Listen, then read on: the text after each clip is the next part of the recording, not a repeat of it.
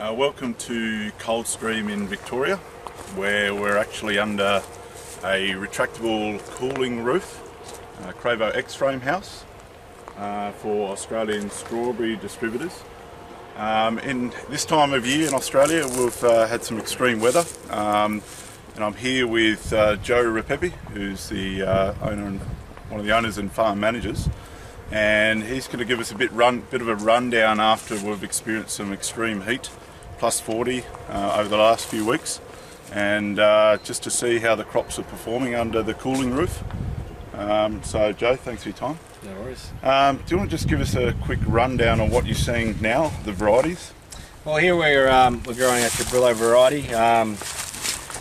This last couple of weeks in Victoria have been pretty extreme. We've had some really hot days of sort of 40-degree days. So in here we're growing a Cabrillo variety. We're in a shade house, as you can see. So recently we've come through and trimmed the runners and de-leafed some of the plant here about 2 weeks ago. So now we're starting to see the really nice big strawberries come through.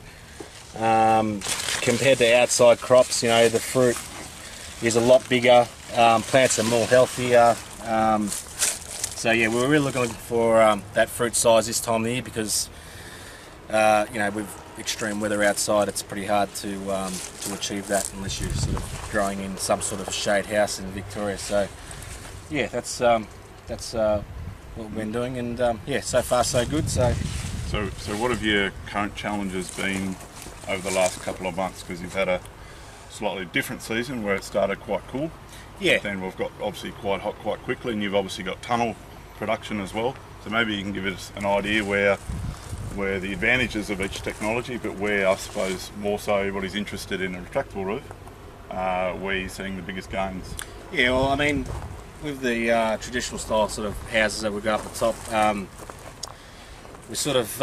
we're finding that the vegetation of the plant is a lot bigger in those houses in the conventional house, whereas here predominantly the roof's always open if the weather's kind, so we're getting a lot less vegetation, better fruit size, you know, and when we do get those days of 40, you know, we're able to shade the crop and, you know, really take that UV off the plant. And as you can see, to get, you know, that size fruit this time of the year in Victoria is unheard of. So okay. And what are your challenges in terms of, you know, pest and disease at the moment? Yeah, we can get fruit pressures this time of the year with northerly winds. At the moment it's the 22nd of January, so really we'll come down on the pest problems, but around you know, November, December, we're getting sort of high yields of thrips that blow through. We're sort of being able to control that with closing the walls on the structure to stop them from blowing in, and that's really about it. And what, in terms of, I suppose, what everybody's always counting is, you know, dollars back in the bank. So what sort of quantity of first grade pack out are you seeing versus second grade?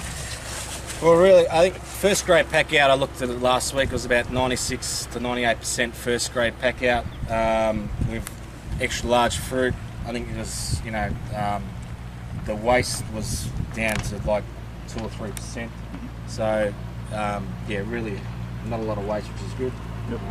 So yeah. Okay, beautiful. And in terms of when it gets, I suppose, to a high radiation, high temperatures, what's your strategy with the roof and walls? Well, on a hot day, what we tend to do is we'd leave all the roof, all the walls and the structure open, and we'd shade the roof to about 90%. Yep. So we can still get that good transition of airflow through the structure, and yeah, that's what we're doing. Yeah, and what are you, in terms of temperatures, you were saying earlier today, what inside versus outside, now you don't have any high pressure mist or fog to, you know, help I suppose, any air temperature cooling. So what are you seeing in terms of just naturally outside air temps versus inside? Air temps inside and outside, there's probably about a 5-degree difference. between the both inside and the outside. So yeah. And you're seeing that reflect in the health of the plants? Yes, 100%. Okay. Beautiful. Well, thanks very much for your time, and thanks very much for the update. Thank you.